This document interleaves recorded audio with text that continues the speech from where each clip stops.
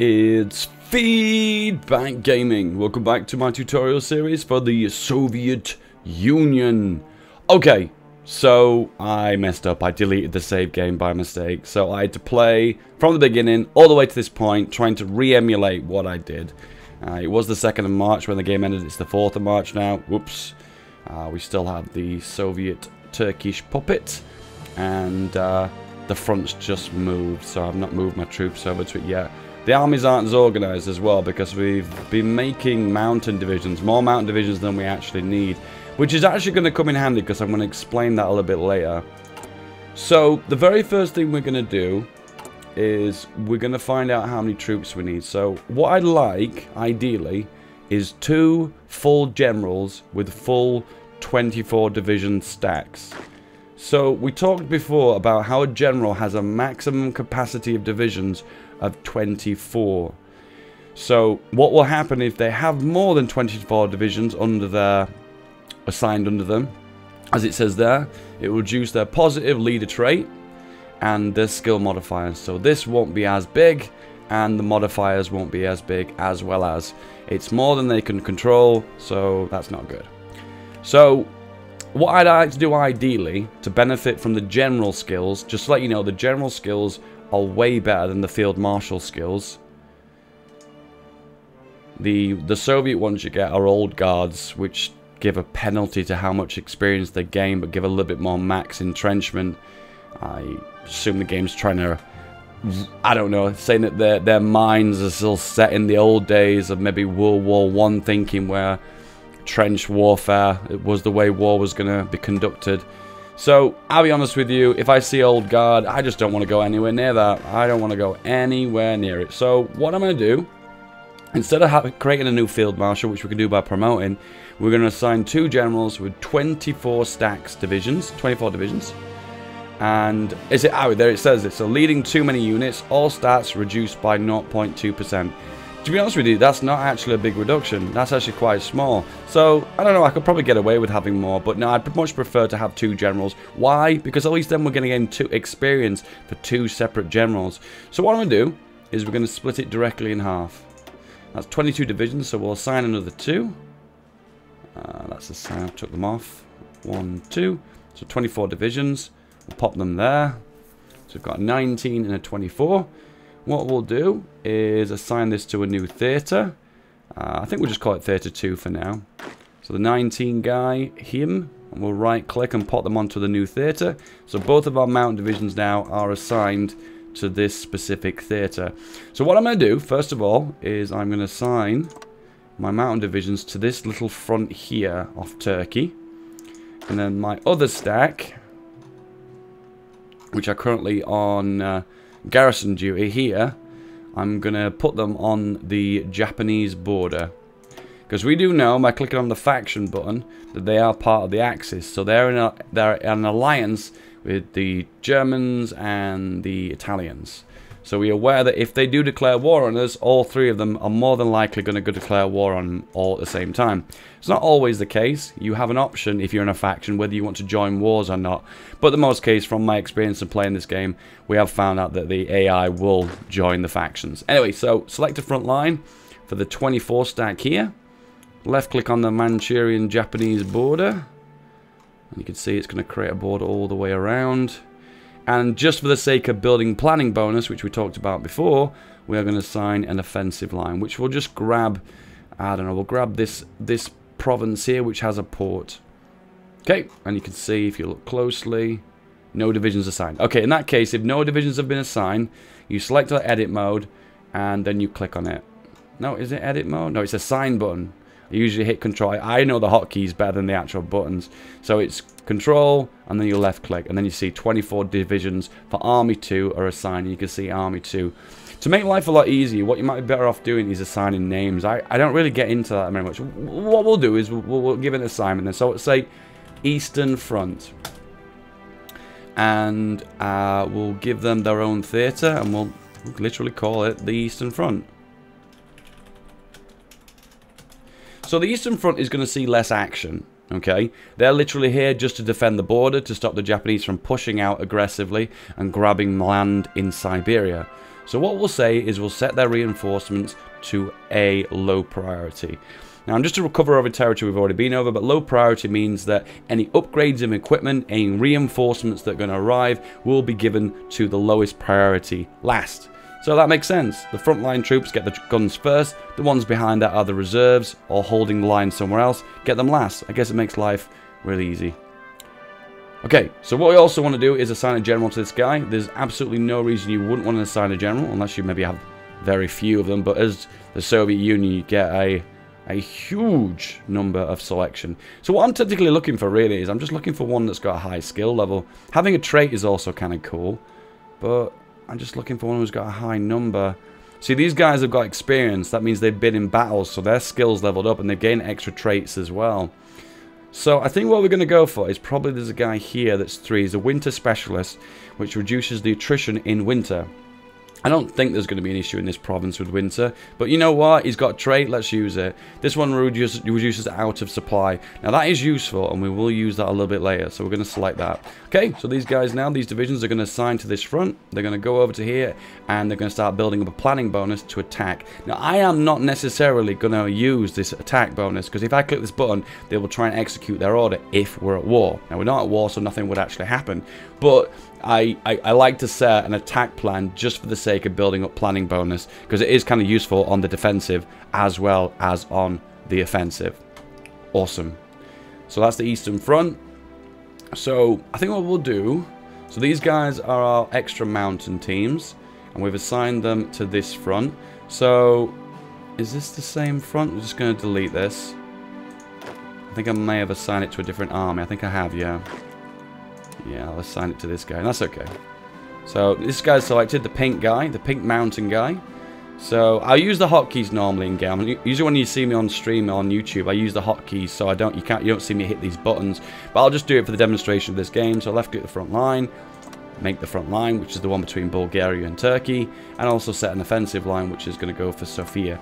Now we know the Greeks, more than likely, historically, align themselves with the Allies. Now, we're not going to be at war with the Allies, so we don't need to worry about that. Now, on the other hand, we know historically, the Bulgarians are more likely to join the Axis, which align themselves with fascism, and we're more likely to be at war with them. So that's the reason why we've chose to go on the border of Bulgaria. So we are missing 5 divisions here to get the full maximum of 24. There is no extra bonus to getting the full amount, but it's just nice. I guess, I don't know, maybe it's me being a little bit OCD, but I like to have the fuller numbers, the full actual amount. So what we'll do is we will check our production screen. Here we go. So we now have 4 in production, so that'll bring it to 23. So we'll add an extra one, so that means we're going to train an extra division. We're going to set this to a priority, so that means we want to do this one first. And also we're going to say that don't keep producing these forever and a day. Don't just keep producing them over and over again. This is a limit to say after 1 row of these is complete, remove them.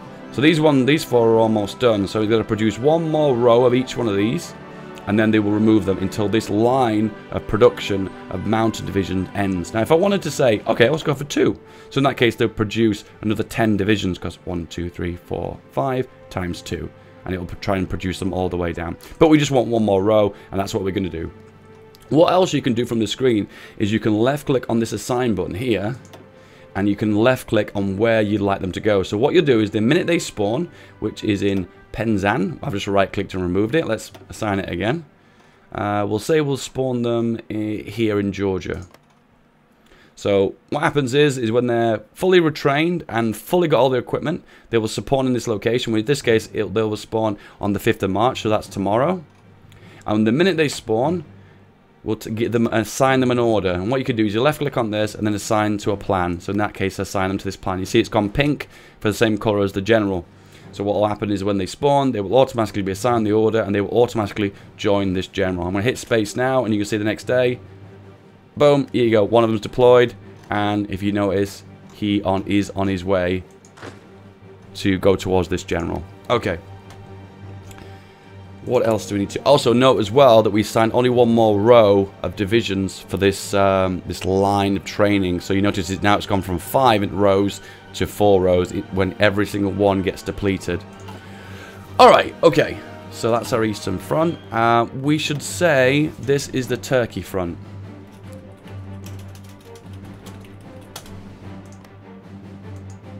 What I don't like to do is give the armies a name of a region, because technically they're not going to stay there for the whole game. You're going to constantly get into rename them. So I'm just going to call this the Southern Front. Yep, that's perfect. Yep. I don't know, let's give these guys kind of a colour as if they are mountaineers. Let's go for a... I don't like the super brown colours. Let's go for something a bit brighter. I don't really feel like I need to explain this, do I? I guess what you can do here as well is you can assign the colour you'd like it, so you've got lots of variations. And you can also assign the icon you'd like it to be. I don't know, there's loads of icons. In the latest patch, they've added a load of new ones. There's only about 4 now. Let's go for the... Is that a rook icon? Yeah, let's do that. And we'll maybe give this a different colour as well. These guys in the east, we'll give those... In fact, we'll give these a rook icon as well. Then we know these are our mountain divisions. It makes them more easily labelled. So as I said to you guys, I had to reload the save. So some of the things aren't the same as they once were from the previous game. I've had to make some adjustments and tweaks. So one thing I've actually adjusted is the Japanese-Chinese war wasn't going that well. No, the Chinese were losing. They were getting obliterated. Now, before, their front line was about here for the Japanese, and everything to the west of that was Chinese. Now, it's a lot worse, and the Japanese are pushed further forward. And also, they had literally held all of Manchuria, where the Chinese had forced them into Korea before. So I had to send some volunteers. So exactly the same way as I did it before, with the Spanish Civil War. I clicked and I sent volunteers. I could send a maximum of 5, but now it's telling me I can send a maximum of 10. And I am exactly going to do that. I am not involved in any wars right now, so why not? Let's send some volunteers and let's help out the Chinese. One thing also I want to do as well is I want to start pushing China towards communism. I think on my previous game I already started doing that, but I'm going to have to start doing it again now. So we're going to boost party popularity and go communism. Now this was driven by 0.13, 0.13. I don't think that's a percentage, that's just an amount. And it will cost 0.25 political power per day. Now, I think I explained this before, but I'm going to go over it really quickly. There's a special event in this game that if China gets a large amount of communism built within its political alignment, if it becomes very popular, states within China will start to be ripped off and be given to the People's Republic of China. It's just built into the code, it's built into the game. I'm actually worried, actually, that if they lose this battle and they lose their capital, the Chinese communists may actually lose, but that won't matter anyway because we'll be able to flip them to communism anyway. Okay, so what we're going to do is we're going to go back to base. We're going to grab 5 divisions. That'll do. Split them off into this army, and then we're going to send as many divisions as we possibly can to help out the Chinese. So volunteers, extra 5 divisions, send, go. And what we're going to plan on doing is ignore this front, and we're just going to push into Manchuria and push them out of Korea. That'll create one united front against the Japanese, and it'll help out the Chinese massively. Right. Now, just prior to the previous game, I assigned them onto this front as I did before. I also showed you before how to move the front line. So this is what we've assigned. I selected defensive line. I selected on Warsaw, but this is kind of wonky. I want to go straight line. So we're going to grab this corner right on the back of our front line and drag it back to where we want it to be, which is pretty much near enough a straight line. Yet again, if you hover over it, you can actually see how they're going to push forward. And they come very united and they kind of spearhead into a kind of a V shape towards Warsaw, which is exactly what we want. Okay, what else is there? So, there's a few things that will be behind on our production by, okay? We are sending a massive amount of guns to China right now, so we are a little bit lagging behind on guns. But one thing we are massively behind on is definitely artillery. So we can't ignore that. We're 6,000 pieces of artillery behind. So if you go to logistics here and hover over the stored amount, which is 6,300, okay, we're 871 days behind. So that is not realistic at all. We need to at least be within a year, if not less. Tanks, we're behind by 165 days. Still, that's a concern, but it's not much of a concern. It's just a bit of a problem. Just realised I've left some planes behind now. I'm going to get rid of those. Just don't want to confuse things. Yeah. What else are we behind on? That's pretty much it, actually. I want to keep these guns to the bottom. and if we get any new factories, assign them to these tank divisions. We are currently producing more factories, and we are building roads as we originally planned to. Now there are a few roads here that we don't need. I deleted those on my previous play. Let me get rid of those. We need that one, need that one, that one, that one, that one, that one. Not that one. So I feel like I might need to explain myself a little bit what I'm doing here, because this probably is very confusing if you don't know what I'm doing. So if you click on the supply area mode, as I talked about, each of these is a supply region, indicating by the maximum supply with the right number and how much supply is currently being used by the left number. And if you go above the right number, you start to get a penalty. If it's a small penalty, it's only about 10% reduction in attack and defense, and there's a big penalty that's about 40 or 50% as well. That's if you go way over the maximum supply. But if you hover over it, you can actually see where the supplies are coming from. So what I'm actually trying to do is I'm trying to prioritize, because all supplies come from Moscow, because that's your capital, and get prioritized through these angles. So I was wanting to make sure this region is maxed out. So remember, this region is a supply region with 3 states. So that state has 5 infrastructure. This one has 5. This one has 5. So if we made this 10 on all these, it would max it out. But don't forget, you're only capped by the maximum amount of supply from the previous province as well. So if you could max out the supply in this province, which is good, it'll make the supply higher, but potentially the best thing to do is to make every province sequentially before the capital to be as higher as well. So that way you'll get the highest maximum amount of supply to the provinces that you need it. Now I know there's going to be inevitable attack. The Germans are eventually going to go for Operation Barbarossa and push all the way into the Soviet Union. So I know they're going to be here. So I want to hold them back for as long as humanly possible.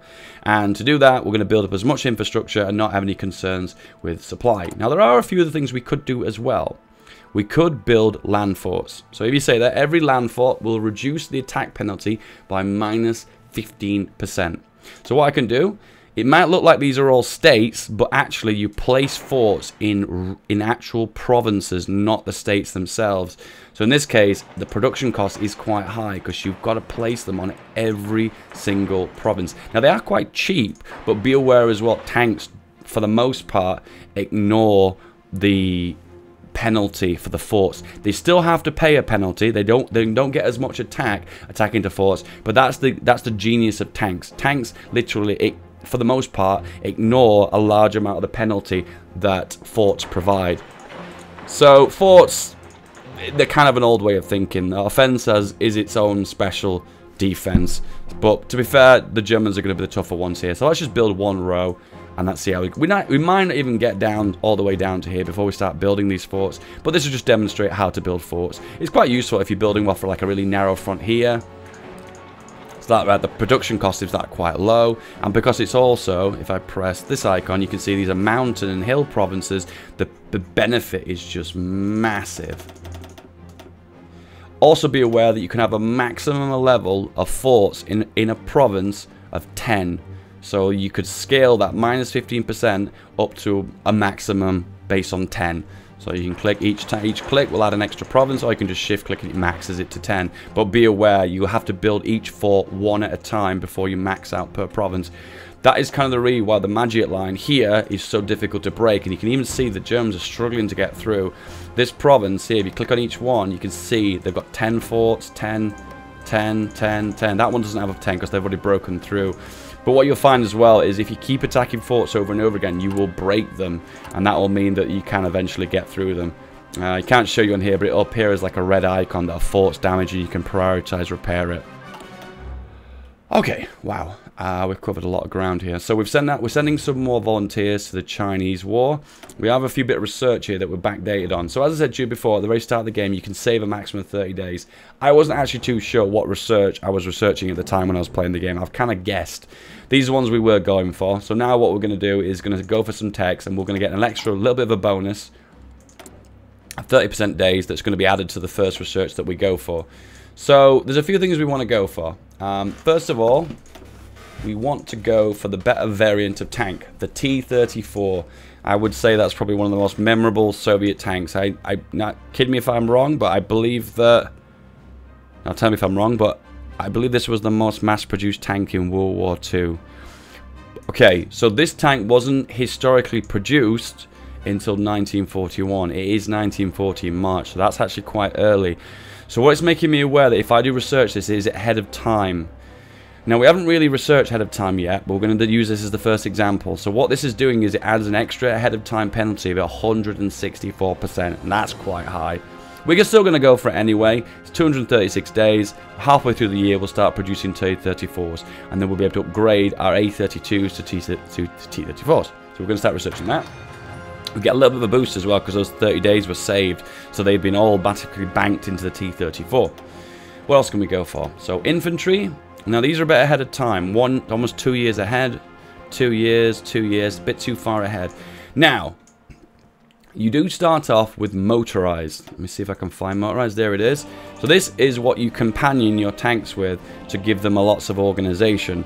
And the combination of motorized vehicles and tanks is a perfect match. The reason why is because motorized are fast and tanks are fast too, and you can only travel at the slowest possible speed. So motorized are awesome paired with tanks. Now, motorized eventually do get replaced by mechanized. Mechanized are like armored personnel vehicles, and I'm be honest with you, I'm a bit rusty on the historical significance of mechanized, but I believe the whole idea was that instead of infantry having to leave a vehicle to fight, the whole concept was mechanized is that the infantry could fight in the vehicle, aka armored personnel carriers and armored fighting vehicles and infantry fighting vehicles and whatnot. So it kind of shows like the evolution of warfare, the evolution of doctrines as a part of warfare. So we're going to select mechanized as 1. Be aware this is ahead of time by 0.82 years, so we are suffering from a penalty. But the cool thing is the earlier we get this, we can start making mechanized vehicles and starting replacing motorized, and we'll explain how to do that later. So let's research mechanized. We've got 4 final research slot that we've not got. What do we need? These are 2 years ahead, so they're a bit too far ahead. I don't really want to be doing that. There's no tanks we can get. Be aware though, there is 3 variants of tanks. There's light, mediums, and heavies. Now, most part, I would say most games revolve around mediums. They're the best of both. They've got speed, they've got breakthrough, they've got attack, and they're relatively, I suppose, relatively inexpensive to produce. I guess that's an exaggeration, really. I mean, they are, for the most part, still pretty pricey in comparison to light tanks. Light tanks are just a tiny bit cheaper. Now, light tanks, on the other hand, get a speed advantage over medium tanks. You can see there, this one has a speed of 8.4 kilometers per hour, but the T60 has 14.7 and 12 for the model behind it. As time goes on, though, the speed does catch up. But you still do find that the light tanks are the fastest ones of them all. But they don't have as much attack, they don't have as much breakthrough, but they are cheaper. So I suppose that's kind of a reason to go for, if you are a small nation, maybe you want to go for the final model of the light tank, the Light Tank 3, which is the 1941 one. You might want to do that, because that will give you the advantage of having tanks, which is modern and up to date, and you get that armor and attack and armor advantage and breakthrough, and the production is relatively low. Not that much low, but still relatively low. Okay. Finally, heavy tanks are tanks that have a considerably huger production cost. I must say the difference is massive. Because if you look at the first mod of light tanks, 8 per tank, 8 production cost per tank. The first heavy tank, 25. Now, I am not a big fan of heavy tanks, and I don't feel like I've experimented with them enough to actually find where they fit in. But you need a country with lots of production to make heavy tanks. So from my experience, I feel like I don't really know where they fit in. There is also a final variant of tank called the super heavy tank, and this tank is not built for speed. This tank is just built for brute force. The production cost is 100. The speed is slower than it goes slower than how infantry can move, but the attack damage, the breakthrough, the hardness, the defense, the armor are all massive. And if you look, the resource cost per production of this is also really, really huge. I've never made super heavy tanks. It's the same reason I don't really make heavy tanks. The production cost is huge, and I feel like you could invest that production to something more. I don't know, there are other things you could produce with that kind of production cost that would be more handy and helpful than just a super heavy or a heavy tank. Maybe one day we'll do some kind of heavy tank, super heavy tank build and see how it goes. Alright, sorry, I've gone on a tangent there. So we're going to research the next version of the land doctrine, which is It's Kamperfracken. Kamperfrop? I think that's how it's pronounced. Anyway, so it gives extra planning speed, recovery rate for all infantry and mechanized, and organization, which we're going to go for. We're always going to work our way down, and we are going to work our way down on modern blitzkrieg as well. It gives extra bonuses, so we're going to go for that. I don't want to talk too much about doctrines because I have made a video dedicated to doctrines. If you want to learn more about land doctrines, look in the tutorial playlist on my YouTube channel and find the video about land doctrines. It's like a little basic tutorial that explains what they're used for and what scenarios. I've gone for the one that's based around tanks, mobile warfare, and moving super fast. Anyway, we're going to organize our divisions as well. So we'll make another division of solely tanks, and we're going to assign it to a tank general. Where is this tank general? We have probably got another one somewhere. These ones that got the diagonal lines to them, these means they've already been assigned. Now you can unassign them if you wish, but it'll pull it off another army. I think we've got another guy somewhere. No, I don't think we have. I think what will happen is we'll wait for our other guy to come back and then we'll assign him. I think this army will be okay being unassigned. If you are producing new divisions and you are aware if they're not assigned to an army, because there's no point having a division that's unassigned, it's pointless. So if you click on army and then click on this filter to click army, you can actually find any divisions that are unassigned. If they weren't assigned, there wouldn't be an icon there. I feel like I've already talked about this. I'm covering old territory, but that just gives you a bit of an idea. That's interesting as well, because that actually shows if it's in combat. And if you right click on it, it'll move to where it is, and you can see this tank is pushing into this province. Okay.